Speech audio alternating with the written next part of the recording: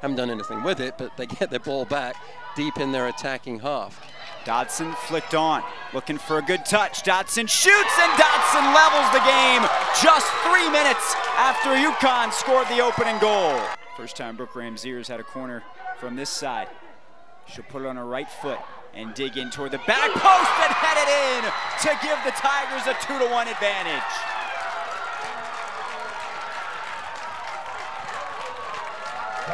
Easy as you like for Auburn, a beautifully served ball along the line of the 6. Montini there, I think it was, for the Tigers to put it in. A brilliant header, very powerful, nothing that Emily Armstrong could do. It went over the top of her head as it went into the back of the net. Where was the marking from UConn? They're all watching the play, where the ball's coming from, nobody around her. Good finish. Look at the UConn players, Adam. They're all watching the ball, not watching where the players are coming from. Montini just steps up and says, I know where I'm going to put that one. I'm going to put it past Armstrong, and does exactly that. Worn out in front of the Auburn bench. I wonder if the grounds crew in any field that they play at have to do some maintenance work after she's been on the sideline. Dodson looking to capitalize on this momentum. Ramsier off to her sister, it's off the post and in! The Ramsiers and Dodson, the trifecta combined, it's 3-1 Auburn.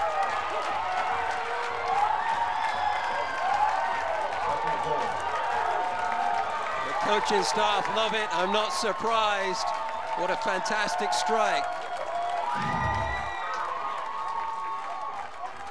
Again, there's Dodson involved, finds a teammate, lovely pass off, one-time shot. Pick that ball up, Brooke, carry it to the goal and see if you can place it in a better position. I don't think you could.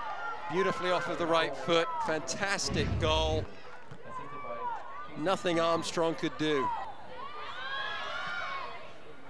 Just seems like Auburn's been a little bit quicker to the spot in almost every instance today.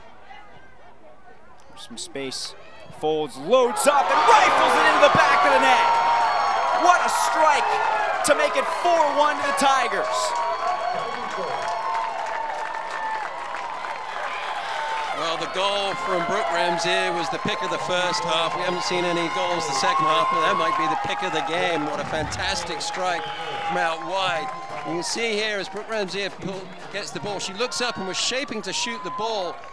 Saw Folds on the outside, passed it nicely out to Bree Folds, and then she just puts her right foot through the back of the ball, and the goalkeeper no chance. The positioning of Armstrong was where it should have been, but just the pace of the strike, Adam, takes it into the far side netting, and what a tremendous effort. The final seconds ticking away for the Tigers, as for the second straight year and the second time ever, they are feeling the Sweet 16 as their orange and blue clad crowd rises to their feet here in Gainesville, and Karen Hoppe looks out on what's another incredibly successful performance here today.